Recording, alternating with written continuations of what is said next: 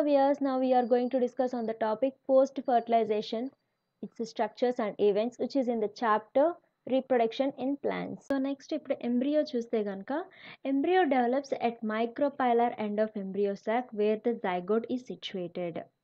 So ఇక్కడ ఈ ఫిగర్లో చూస్తే కనుక ఎంబ్రియో సాక్లో జైగోట్ అనేది ఇక్కడ ఉంది. సో ఇదేంటంటే ఈ మైక్రోపైలార్ ఎండ్ అనమాట. సో ఈ మైక్రోపైలార్ ఎండ్ దగ్గర జైగోట్ అనేది ఉంది. సో జైగోట్ అనేది మైటాటిక్ డివిజన్ జరిగిన తర్వాత ఎంబ్రియో అనేది ఫామ్ అవుతుంది. సో ఇక్కడ జైగోట్కి ఏం ప్లాయిడ్ ఉంది, డిప్లాయిడ్.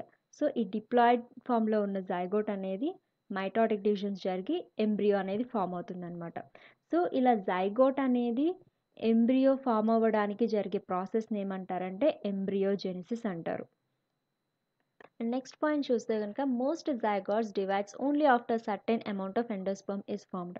సో ఇది మనం ఎండోస్పర్మ్ డెవలప్మెంట్ దగ్గరే డిస్కస్ చేసుకున్నాం. ఏమంటే ఎండోస్పర్మ్ అనేది ఎందుకు ఫస్ట్ ఫామ్ అవుతుంది, ఎంబ్రియో తర్వాత నెక్స్ట్ ఎందుకు ఫామ్ అవుతుంది అని చెప్పి.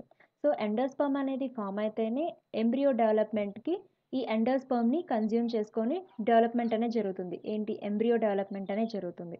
సో ఈ ఎండోస్పర్మ్ అనేది ఒక nutritive cell, that is the reserve food మెటీరియల్గా ఈ ఎంబ్రియో డెవలప్మెంట్కి పనిచేస్తుంది కాబట్టి సో ఎండోస్పర్మ్ అనేది ఫస్ట్ ఫామ్ అయ్యి తర్వాత ఎంబ్రియో డెవలప్మెంట్ అనేది జరుగుతుంది. సో అందుకనే ఇక్కడ జైగోట్ అనేది డివిజన్ జరిగి ఎంబ్రియోగా ఫామ్ అవ్వాలంటే సర్టెన్ అమౌంట్ ఆఫ్ ఎండోస్పర్మ్ అనేది డెవలప్మెంట్ అవ్వాలి అని చెప్పి ఉందన్నమాట.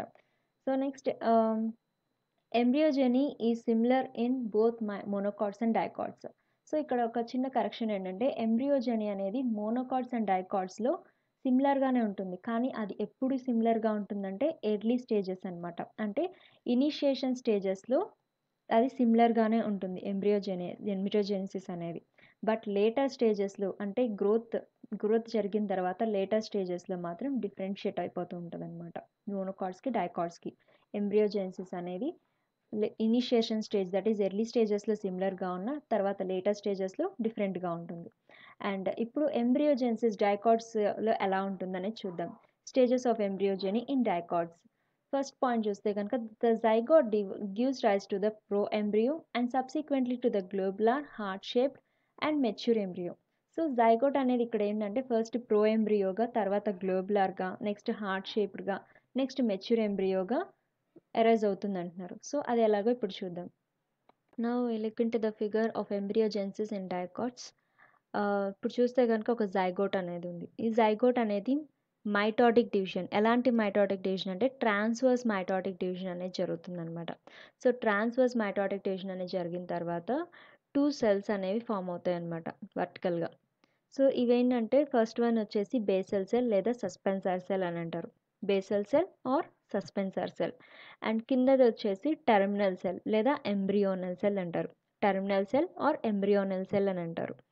సో ఇవి తర్వాత మళ్ళీ మైటాటిక్ డివిజన్స్ జరుగుతుంది. ఎలా అంటే సస్పెన్సార్ సెల్ అనేది ట్రాన్స్వర్స్ డివిజన్ జరుగుతుంది అనమాట. సస్పెన్సార్ సెల్ అనే ట్రాన్స్వర్స్ డివిజన్ జరిగి మళ్ళీ 2 సెల్స్ అనేవి ట్రాన్స్వర్స్గా ఫామ్ అవుతాయి.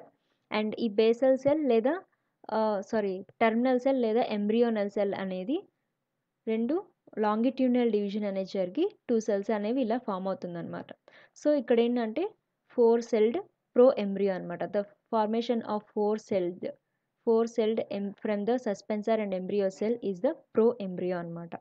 సో ఈ ప్రో ఎంబ్రియో అనేది ఎలా ఫామ్ అవుతుందంటే మళ్ళీ mitotic divisions, repeated mitotic divisions అనేది జరుగుతుందన్నమాట.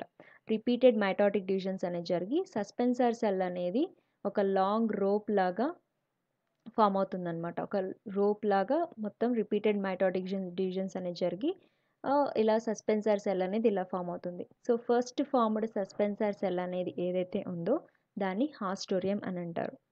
అండ్ నెక్స్ట్ ఈ ఎంబ్రియోనల్ సెల్ అనేది మళ్ళీ మైటాటిక్ డివిజన్స్, రిపీటెడ్గా మైటాటిక్ డివిజన్స్ జరిగి ఏం జరుగుతుందంటే గ్లోబులార్ ఎంబ్రియో అనేది ఫామ్ అవుతుందన్నమాట. సో ఇలా ఇక్కడ వరకు ఫామ్ అయిన తర్వాత ఎంబ్రియో అనేది గ్లోబులార్ ఎంబ్రియో వరకు ఫామ్ అయిన తర్వాత నెక్స్ట్ ఏం జరుగుతుందంటే జైగోట్ అనేది ఎక్కడైతే ఎంబ్రియో సాక్లో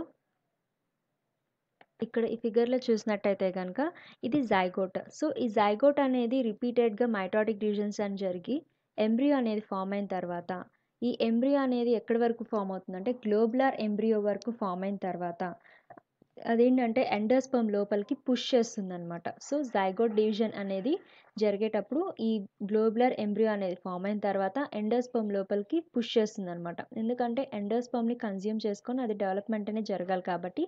సో గ్లోబులర్ ఎంబ్రియో వరకు అయిన తర్వాత ఆ ఎండోస్పర్మ్ లోపలికి పుష్ చేస్తుందనమాట. సో అలా పుష్ చేసిన తర్వాత ఏమవుతుందంటే, సో అలా ఎప్పుడైతే ఈ గ్లోబులర్ ఎంబ్రియో అనేది ఎండోస్పర్మ్ లోపలికి డివిజన్స్ ద్వారా పుష్ చేయబడుతుందో అప్పుడు హార్ట్ షేప్ లేదా కార్డేట్ షేప్ ఎంబ్రియో అనేది ఫామ్ అవుతుందన్నమాట. సో ఇట్లా హార్ట్ షేప్ లేదా కార్డేట్ ఎంబ్రియో దగ్గర నుంచి మెచ్యూర్ ఎంబ్రియో అనేది ఫామ్ అవుతుందన్నమాట. And this mature embryo consists of two cotyledons, one hypocotyl and this one is radical, and the root has a root cap and this one is the plumule. So next ఇది క్లియర్గా ఉండాలంటే కనుక, if you see this diagram, here is the two cotyledons. ఇది చూస్తే కనుక radical అనమాట. ఇది radical, దీనిపైన ఉన్నది హైపోకాటిల్ అండ్ ద ఎంబ్రియోనల్ యాక్సిస్ ఏదైతే ఉందో మధ్యలో ఈ యాక్సిస్ అనేది దీన్ని ఏమంటారంటే టైజెల్లమ్ అని కూడా అంటారు. And the growing tip of the plant ఏదైతే ఉందో దాన్ని ప్లిమ్యూల్ అంటారు. And these two cotyledons, these are fleshy అనమాట. ఈ ఫ్లెష్గా ఉంటాయి. ఈ ప్లాంట్ అనేది గ్రో అయ్యేంత వరకు న్యూట్రిటివ్ ఫుడ్ మెటీరియల్ అంతా కూడా ఈ కాటిలిడన్స్లోనే ఉంటుందన్నమాట. సో ఈ న్యూట్రిటివ్ ఫుడ్ మెటీరియల్ అనేది కాటిలిడన్స్ నుంచి ప్లాంట్ అనేది తీసుకొని గ్రో అవుతూ ఉంటుంది అనమాట. అండ్ ఈ పార్ట్ అనేది ఎపికాటిల్ అనమాట. And the next one is the monocot ఎంబ్రియోజెన్సిస్. Monocot ఎంబ్రియోజెన్సిస్ అనేది డైకాట్ ఎంబ్రియోజెన్సిస్కి సిమిలర్గా ఉంటుంది. అండ్ మనం ఒక పాయింట్ కూడా చదువుకున్నాం చదివేటప్పుడు, ఎంబ్రియోజెనీ is similar in dicots and monocots only in the earlier stages and it is different in the later stages అని. సో ఇక్కడ అదే చూస్తున్నాం అనమాట. సో ఇక్కడ మోనోకాట్ ఎంబ్రియోజెన్సిస్ అనేది చూస్తే ఎంబ్రియో సాక్లో జైగోట్ అనేది ఫస్ట్ మైటోటిక్ డివిజన్ జరిగి 2 సెల్స్గా ఫామ్ అవుతుందన్నమాట. That is basal cell and terminal cell అనమాట. సో నెక్స్ట్ ఏం జరుగుతుందంటే ఈ బేసల్ సెల్ అనేది హాస్టోరియంగా ఎన్లార్జ్ అయిపోయి హాస్టోరియంగా ఉండిపోతుంది. అండ్ ఈ టెర్మినల్ సెల్ అనేది మైటోటిక్ డివిజన్ జరిగి middle cell and top సెల్గా form అవుతుందన్నమాట. అండ్ ఈ మిడిల్ సెల్ అనేది రిపీటెడ్ మైటోటిక్ డివిజన్స్ అనేది జరిగి రాడికల్ అండ్ హైపోకాటిల్గా ఫామ్ అవుతుంది. అండ్ ఈ టాప్ సెల్ అనేది రిపీటెడ్ మైటోటిక్ డివిజన్స్ జరిగి ప్లిమ్యూల్ అండ్ కాటిలిడన్గా ఫామ్ అవుతుందన్నమాట. I will repeat again, middle cell అనేది రిపీటెడ్ మైటోటిక్ డివిజన్స్ జరిగి రాడికల్ అండ్ హైపోకాటిల్గా ఫామ్ అవుతుంది. అండ్ టాప్ సెల్ అనేది రిపీటెడ్ మైటోటిక్ డివిజన్స్ జరిగి ప్లిమ్యూల్ అండ్ కాటిలిడన్గా ఫామ్ అవుతుందన్నమాట. సో ఇలా రిపీటెడ్ మైటోటిక్ డివిజన్స్ జరిగి డౌన్వర్డ్స్కి ఎంబ్రియో అనేది గ్రోత్ జరుగుతుంది. సో ఎందుకంటే ఇక్కడ ఎంబ్రియో సాక్లో చూస్తే కనుక జైగోట్ అనేది మైక్రోపైలార్ ఎండ్ వైపు ఉంటుంది. సో ఈ మైక్రోపైలార్ వైపు ఉన్నది జైగోట్ అనేది ఏమవుతుందంటే ఎంబ్రియో అనేది డెవలప్ అవ్వాలంటే కనుక రిపీటెడ్ మైటోటిక్ డివిజన్స్ జరుగుతూ అది ఓన్లీ డౌన్వర్డ్స్కి పుష్ చేస్తుంది అనమాట. జైగోట్ అనేది మైటోటిక్ డివిజన్స్ జరుగుతూ రిపీటెడ్గా సో డౌన్వర్డ్స్కి పుష్ చేస్తుంది. ఎందుకంటే ఎండోస్పర్మ్ని కన్జ్యూమ్ చేసుకొని అది మెచ్యూర్ ఎంబ్రియోగా మారాలన్నమాట. సో ఆ మెచ్యూర్ ఎంబ్రియోగా మారాలంటే సో ఇక్కడ రిజర్వ్ ఫుడ్ మెటీరియల్ ఏంటంటే ఎండోస్పర్మ్. సో ఎండోస్పర్మ్ వైపుకి పుష్ చేస్తుంది అనమాట. సో అలా ఎండోస్పర్మ్ అనేది కన్జ్యూమ్ చేసుకొని ఒక మెచ్యూర్ ఎంబ్రియోగా ఫామ్ అవుతుందన్నమాట. సో అందుకనే ఇక్కడ రిపీటెడ్ మైటోటిక్ డివిజన్స్ అనేది జరుగుతుంది. And if you see here మోనోకాట్లో only 1 కాటిలిడన్ మాత్రమే ఫామ్ అవుతుంది. అండ్ ఎందుకంటే మోనోకాట్ అనేది సింగిల్ కాటిలిడన్ అనమాట. అండ్ డైకాట్ అనేది 2 కాటిలిడనస్ ప్లాంట్ అనమాట. సో ఇక్కడ ఓన్లీ ఏంటంటే ప్లిమ్యూల్ అండ్ కాటిలిడన్ అనేది టాప్ సెల్ నుంచి ఫామ్ అవుతాయి. అండ్ మిడిల్ సెల్ నుంచి రాడికల్ అండ్ హైపోకాటిల్ అనేది ఫామ్ అవుతుంది. సో ఇలా ఫామ్ అయిన తర్వాత మెచ్యూర్ ఎంబ్రియో అనేది మనం చూస్తే, and if you see in the figure this is the dicot and monocot embryo అనమాట, మెచ్యూర్ ఎంబ్రియో. అండ్ ఇది ఫస్ట్ వన్ అనేది డైకాట్ ఎంబ్రియో అండ్ ఇది సెకండ్ వన్ అనేది మోనోకాట్ ఎంబ్రియో అనమాట. సో ఇప్పుడు మనం మోనోకాట్ ఎంబ్రియో గురించి చెప్పుకుంటున్నాం కాబట్టి సో ఇక్కడ చూస్తే కనుక ఇది స్కుటెల్లం అనమాట. స్కుటెల్లం అనేది ఏంటంటే సింగిల్ కాటిలిడన్ అనమాట. మోనోకాట్ అంటే is nothing but single కాటిలిడస్ plant అనమాట. సో ఇక్కడ మనం మోనోకాట్కి ఎగ్జాంపుల్గా తీసుకుంటే గ్రాస్ ఫ్యామిలీ అనమాట. సో గ్రాస్ ఫ్యామిలీలో సింగిల్ కాటిలిడన్ని ఏమంటారంటే స్కుటెల్లం అని అంటారు. అండ్ ఈ స్కుటెల్లం అనేది ఎక్కడ ఎండ్ అవుతుందంటే ఈ ఎంబ్రియోనల్ యాక్సిస్ అనమాట. సో ఇక్కడ లేబులింగ్ అనేది లేదు కానీ నేను చెప్తున్నా, ఎంబ్రియోనల్ యాక్సిస్ అనేది ఉంటుంది ఇక్కడ సెంటర్లో. ఈ ఎంబ్రియోనల్ యాక్సిస్ని ఏమంటారంటే టైజెల్లం అని అంటారు. సో ఈ టైజెల్లం అనేది ఎక్కడ టర్మినేట్ అవుతుంది అని అంటే, ఎలా టర్మినేట్ అవుతుందంటే రాడికల్ అండ్ రూట్ క్యాప్తో టర్మినేట్ అవుతుందన్నమాట. అంటే అండ్ దీని యొక్క టర్మినల్ పాయింట్ అనమాట. ఎంబ్రియోనల్ యాక్సిస్ యొక్క టర్మినల్ పాయింట్ ఏంటంటే రాడికల్ని కవర్ చేస్తూ రూట్ క్యాప్ అనేది ఉంటుంది.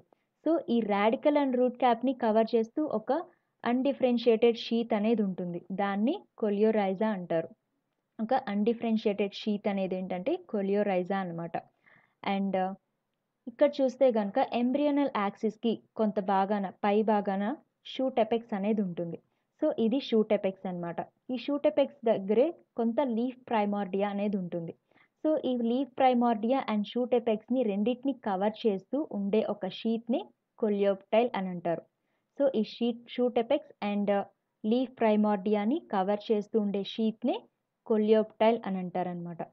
అండ్ ఇది ఒక సింగిల్ కాటిలిడన్ని స్కుటెల్లం అని అంటారు. అండ్ ఇక్కడ రెడ్యూస్డ్గా ఉండే ఇంకొక కాటిలిడన్ ఏదైతే ఉందో కానీ దీని యొక్క ఫంక్షన్ అనేది అన్నోన్. సో దీన్నే ఏమంటారంటే ఎపిబ్లాస్ట్ అంటారు. ఉండడానికి ఇది సింగిల్ కాటిలిడనే, బట్ ఇక్కడ రెడ్యూస్డ్ కండిషన్లో ఉంది కాబట్టి ఇది కూడా ఒక కాటిలిడన్గా అనుకొని దీని యొక్క ఫంక్షన్ అన్నోన్గా ఉంచి దీన్ని ఎపిబ్లాస్ట్ అని అంటారనమాట. So this is the mature embryo of monocot అనమాట. So that's all the topic. If you like my explanation, please share, like and subscribe to Sharda's Botany.